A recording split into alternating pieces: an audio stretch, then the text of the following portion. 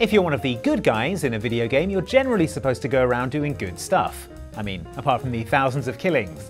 Those don't count. Sometimes though, you find yourself playing as, or allied with, supposed heroes who, knowingly or unknowingly, actually make things much, much worse. Nice job, idiots. Back to Hero Academy for you. Here are 7 times supposed video game heroes actually ruined everything. Enjoy, and beware spoilers ahead for the following games.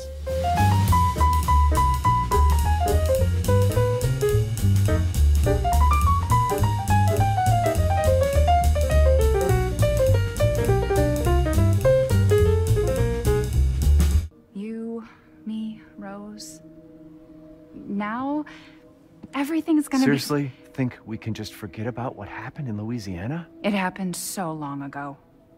I don't understand why you are so... Chris Redfield is one of the most enduring and heroic Resident Evil characters there is, having been introduced in the original Resident Evil as an idealistic STARS rookie. I'll go and check it out. Before getting on the whey protein and beating up boulders in Resident Evil 5. Chris never even got mind controlled and went evil, unlike some Resident Evil characters I could name, Jill Valentine. Jill, come on! It's me, Chris! Snap out of it! All of which makes it extremely puzzling how Chris behaves in the most recent game, Resident Evil Village, in which Chris Redfield comes to the house of your character, Ethan Winters, and murders your wife. Mia, get down! Mia!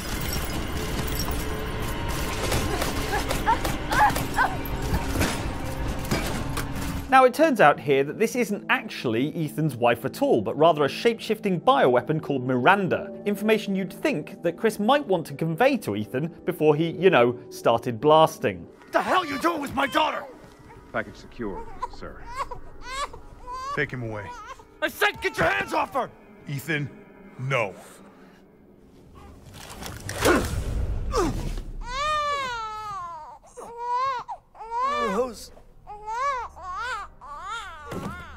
Get him out of here. But because Chris doesn't let you know any of this, Ethan, instead of going back home to try and sort this whole mess out, presses onwards into the titular village, getting embroiled in a whole Resident Evil game, which we later discover is the exact thing that Chris wanted to avoid happening. It's okay though, because you run into Chris again later at the village reservoir, which is a perfect opportunity for him to explain himself. I gotta say, I'm surprised you made it this far. It'd be a shame if something happened to you now. Sure, Chris. Why not? You killed Mia. Now do me and finish the job. Hey, Cap. I'm getting some serious motion readings out here. We should move on. Or not. Geez, Chris. Is that coke cutting off circulation to your brain? What does the rest of your unit think about this? I know it's too late now, but we really should have told Ethan the plan. Oh, it turns out they too think you should have told Ethan what was going on. Chris does finally explain what is happening towards the end of the game, but not before Ethan has obviously flung himself spanner-like into the works, desperately trying to rescue his daughter, who he thinks Chris kidnapped, and avenge his wife, who he thinks Chris killed.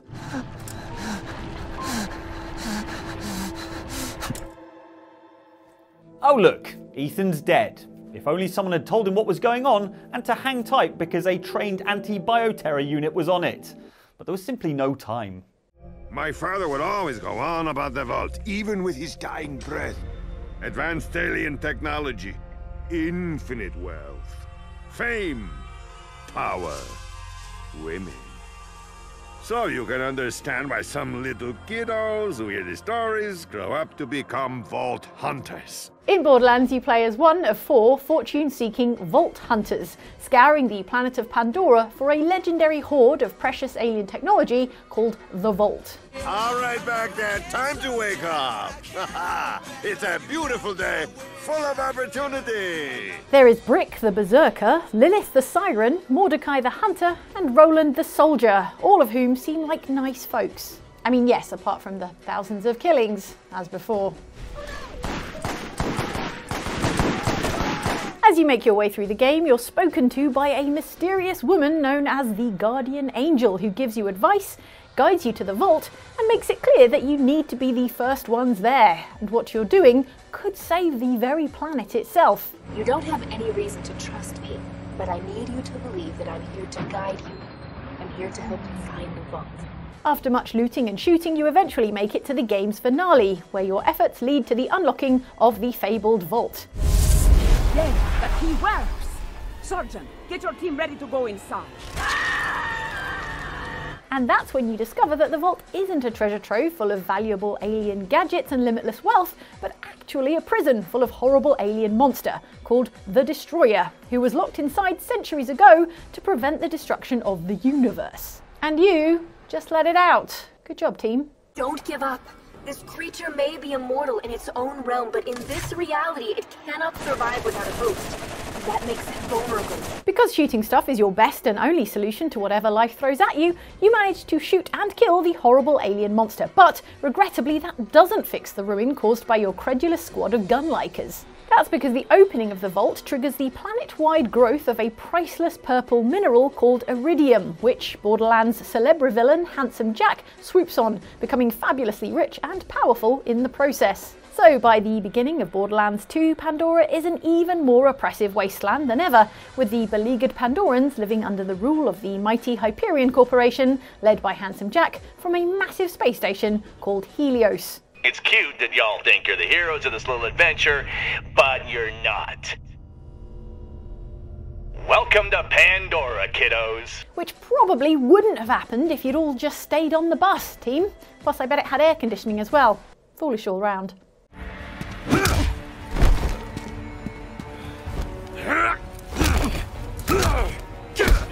Scorpion, stop! As with any character who's been around for over 30 years, Scorpion from Mortal Kombat has changed a bit since he was first introduced. In 1992's Mortal Kombat, he was basically yellow Sub-Zero, but better because he was an undead revenant with a harpoon and could pull his face off and breathe fire.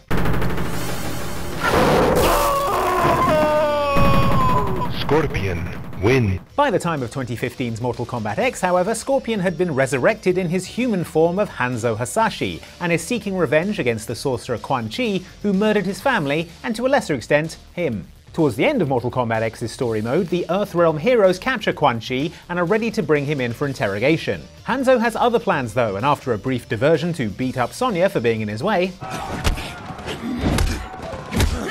he decapitates Quan Chi.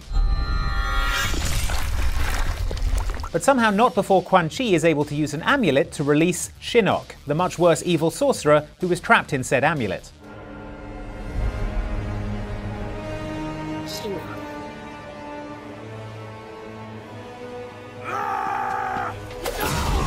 The real kicker here is that Quan Chi was the only person who was able to resurrect Kitana, Liu Kang, and Kung Lao, beloved series regulars from the early days of the franchise who are now stuck as horrible revenants, trapped in a nightmarish living death forever.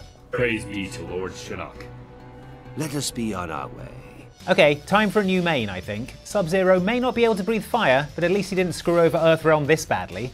Plus, blue is more my colour. Goes with my eyes.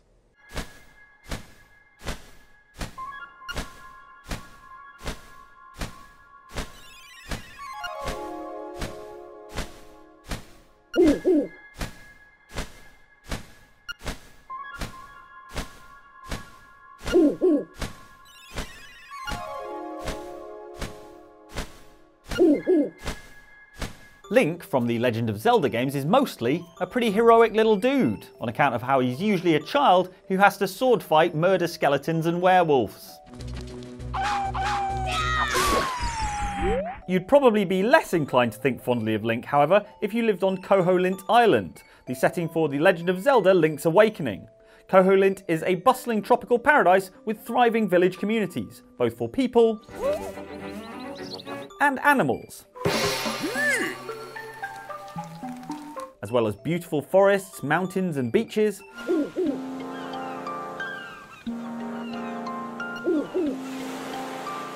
It even has a library, a telephone exchange, a health spa and a shop with an efficient, if perhaps slightly overbearing, justice system.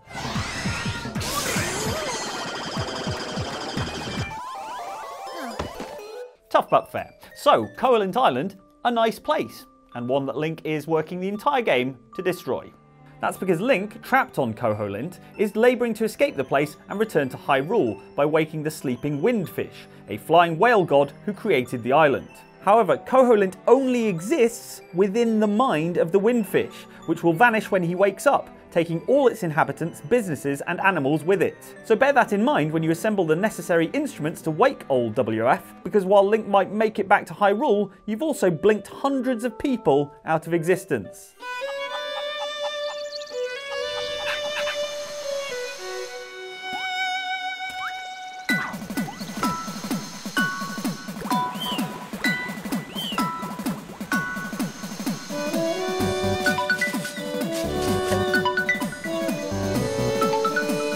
I think this was also the ending of Lost, wasn't it? I forget.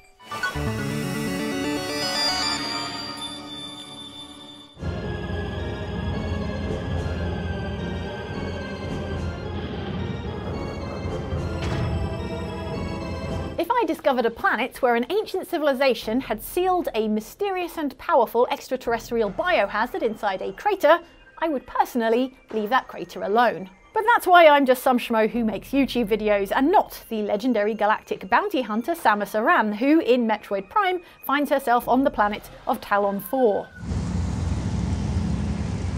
Many years ago, a meteor crashed down on Talon 4, bringing with it a radioactive mutagenic ooze called Phazon and an evil creature known as the Worm. The Chozo race that inhabited the planet were wiped out, but not before sealing shut the meteor's impact crater, locking the creature and its evil influence away via 12 Chozo artifacts.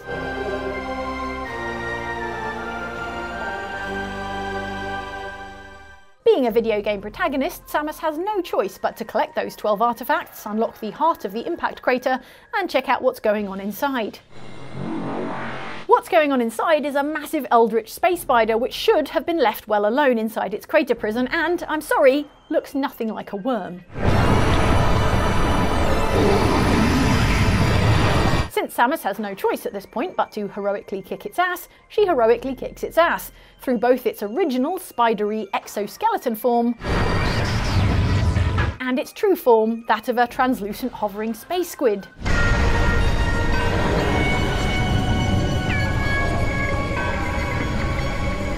Again, not a worm.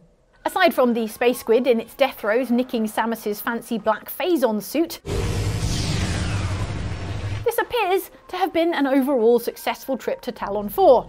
They say any boss fight you can walk away from while it explodes behind you is a good boss fight.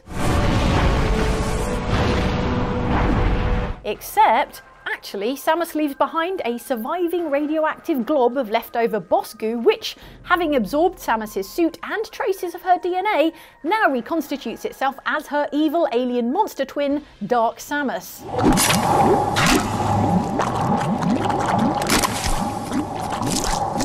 This Dark Samus is more powerful and deadlier than the Worm ever was, and crucially, is no longer sealed inside a remote meteor crater.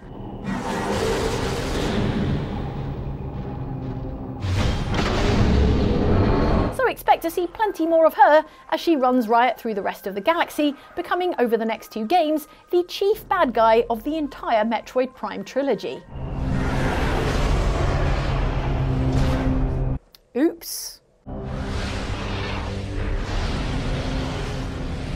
What did I tell you? Stay away from meteor craters full of radioactive ooze. This should be common sense, people.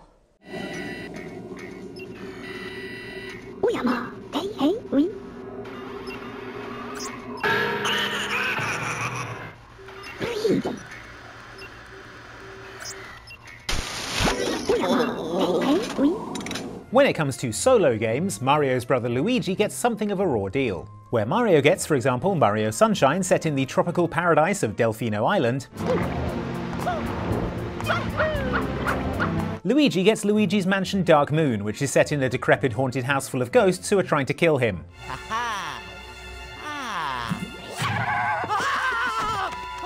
Luigi isn't alone in his quest, however. He's aided by fellow hero Professor E. Gadd, a brainy boffin who oversees Luigi's ghost-catching missions from his lab, develops new ghost-catching technology for Luigi to use, and talks like a Jawa trying to have a whispered argument in a cinema.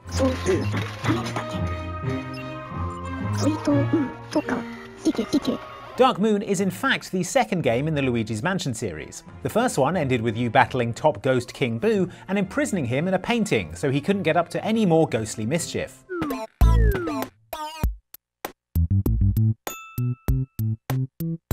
But in Luigi's Mansion Dark Moon, King Boo is back somehow. So how did he get out of his painting and back to ruining Luigi's life? Well, turns out that your old pal and co-protagonist of this game, Professor Egad, sold the painting at a garage sale rather than hanging onto it or locking it away or, say, setting it on fire.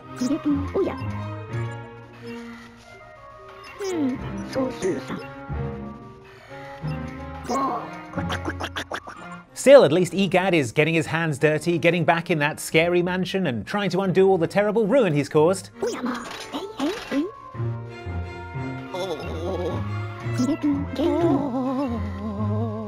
Oh no, that's right, he's making Luigi do it all while he sits in his nice, warm, comfortable lab. Honestly, this would never happen to Mario.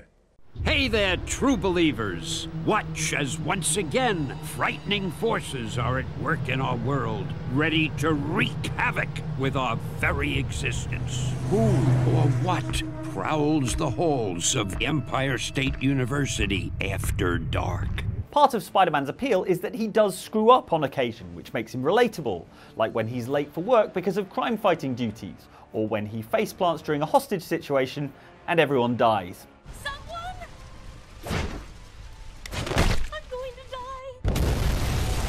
See? Relatable. That being said, it's hard to imagine how Spider-Man could have ruined things more thoroughly than at the start of Spider-Man Shattered Dimensions, where our friendly neighbourhood wallcrawler has a set-to with fishbowl-wearing special effects artist Mysterio. True to form, Mysterio is here in this New York City museum to steal a most dangerous prize, an ancient artifact known as the Tablet of Order and Chaos.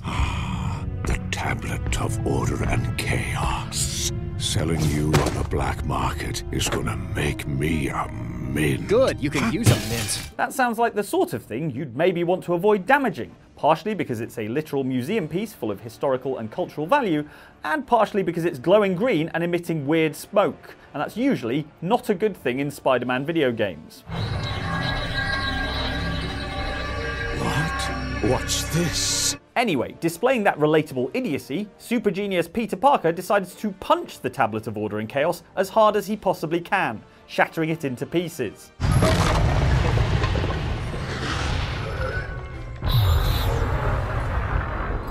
Which is bad, but it'll probably turn out alright, right? I mean, it's not like the Tablet of Order and Chaos is the most powerful of all the mystic artifacts in the world or anything. The Tablet of Order and Chaos is the most powerful of all the mystic artifacts in the world.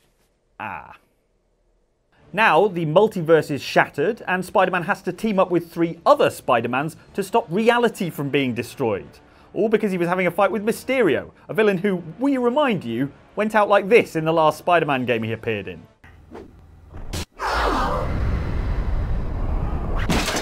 Whoa! That was sick, dude! You rock so hard, Spidey! Feels like maybe you could have toned it down a little bit, Pete. Oh, I give up.